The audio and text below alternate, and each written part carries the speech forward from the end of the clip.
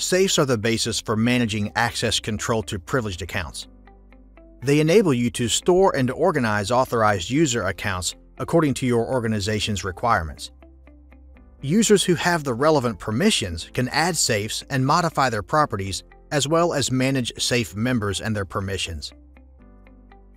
From the CyberArk web portal, select your organization's authentication method. Log in as a user with permissions to add safes.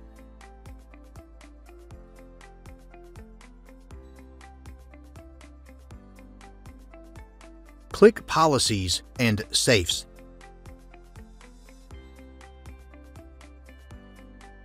This is the Safes list. Click Create Safe. Name the safe. This safe will be used to store local Windows Server accounts.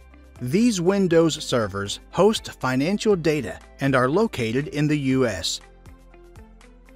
Select the account version management for the safe, by number of versions or by days. Assign the safe to a Central Policy Manager component, CPM for short. The CPM component will rotate the credentials of accounts stored in the safe.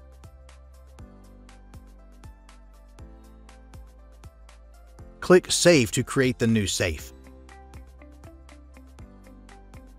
On the Safe Details page, click Add Member to grant other users access to this safe. Type the group name in the search field and select the organization's Active Directory. By selecting the Windows Admins group and assigning them permissions to list accounts and use accounts, members of this group will be able to see and use the accounts. But they won't be able to retrieve accounts, meaning see or copy the account password. The users will also be able to view the audit log and safe members. When you have finished choosing the permissions, click Add. A confirmation notice displays. Let's go back to the Safe Details page. Now you can see the group you just added and their access permissions. Looking at the safes list now, the new safe has been added to the list. You can view and edit its members by clicking the Members button.